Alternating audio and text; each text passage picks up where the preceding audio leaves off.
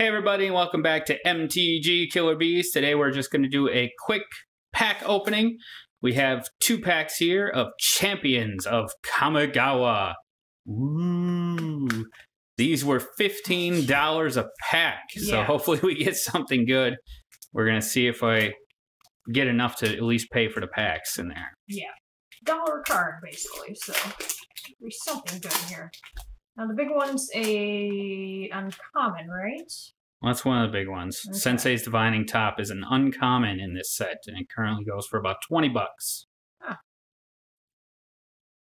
Alright, so we got Samurai Enforcers, Blood Speaker, an old Bushido, and a legendary enchantment, Hundon of Night Reach. Soul Blast is our rarer. 3 red and 3 as an additional cost to play Soul Blast. Sacrifice all creatures you control. Soul Blast deals damage to target creature or player equal to the total power of the sacrificed creatures. Wow.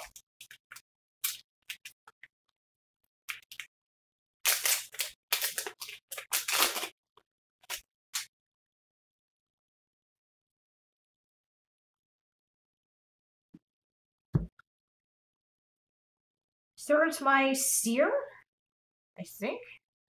Sort of Tommy Seer. Sachi, daughter of Sashiro. Feast of Worms. And Untaidake, the Cloud Keeper, is the rare. Comes into play tapped. Tap, pay 2 life, add 2 to your mana pool. Spend this mana only to play legendary spells. That's not very good. And we did get a foil. An Earthly Blizzard. And you can actually see the foil name this time.